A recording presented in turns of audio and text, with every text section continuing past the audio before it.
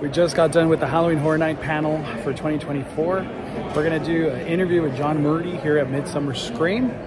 It's been really hard to try to figure out what questions to ask, but I think we've come up with two good ones. So let's see how this goes. He's escaped! Oh my gosh. Dude. Thank you, John. Incredible panel today. Thank you. Honestly, that panel, I'm blown away. The question I had to ask. Every year it gets long, like this number of slides. It used to be under 100. This was 144. It was worth every And I'm minute. like, I got to do that in an hour, you know, but somehow we find a way to do it. Yeah, I was blown away. Blown away. Cool, I'm glad you enjoyed it. I think everybody in the crowd left with holy smokes. Like I was just blown away. Well, we needed to focus on Texas, I thought, because, you know, this is the 7th time we featured Texas Chainsaw Massacre at our event. But this is all new, it's all different, and so that's what I really wanted to talk to everybody about in the horror community. It was like, hey, check this out. We're taking a multiverse approach to this. We're doing a story you never got to see in the original film, but is referenced throughout the film. Yeah. They talk about the slaughterhouse, and the grandpa used to work there. So let's do it so that the story is going parallel to the '74 film, but it's in the location you never got to see, and then it just dovetails back into the original, which I thought would be... I've never seen that done before, so that'd be cool. You made something that's returning, but it's brand new. Yeah. I love it. It is such a, I mean, you know, from the very beginning, the first time we went to licensed properties, you know, where did I go? Leatherface.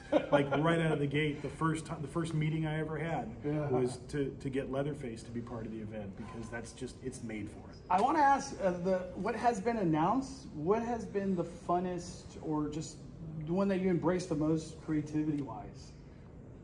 Well, I mean, you know, like the Monstrose houses, which I guess we'll call them houses now because this is the second one. Yeah. You know, actually, when I came up with the idea, working with my team for Monstrose last year, I said to Chris Williams, my partner on all this, I said, here's the idea. This is going to be more than one.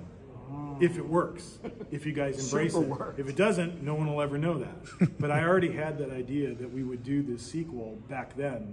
I just had to wait to see how the fans received it, and luckily the fans loved it. So it opened the door to, okay, now here's the next iteration. And you'll see when the construction wall goes down, because right now it's still up. That's beautiful. Yeah, it's beautiful. The way I described it to Chris was, don't just do the same facade again.